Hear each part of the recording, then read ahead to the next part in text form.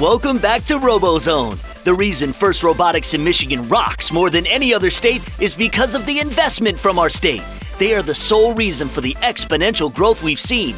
$2.5 million a year makes FIRST accessible to all schools. Governor Snyder is the one who introduced support to the legislature, and he never misses the state championships.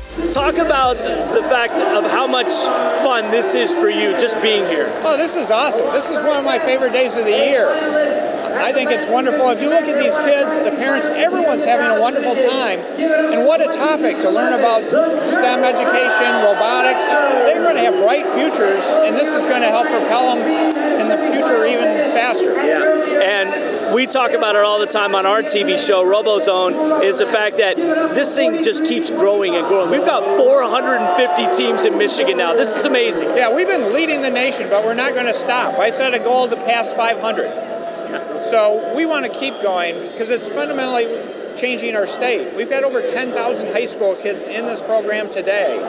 And if you look at it now, you can meet coaches and mentors that were in this program that have gone off to get engineering degrees, success in their careers, and they want to give back.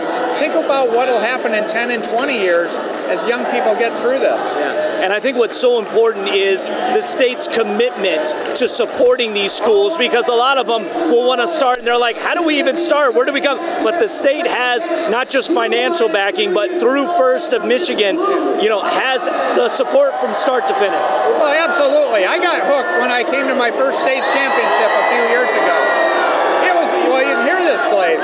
It was absolutely incredible. So we put dollars aside in the state budget to help propel the success, and it's gone so well. The World Championships are coming to Detroit for the next 3 years.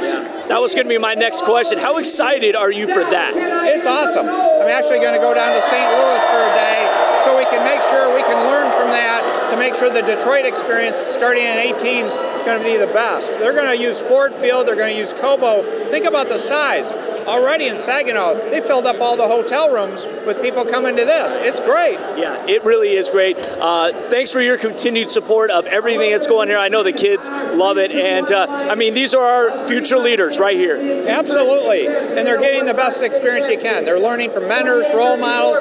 These companies want to hire these young people. Being at Saginaw Valley is great. They want to get them in their programs. It's a win for everyone. But I do want to thank Saginaw Valley. They've got over 400 volunteers here today helping out. Governor, thank you.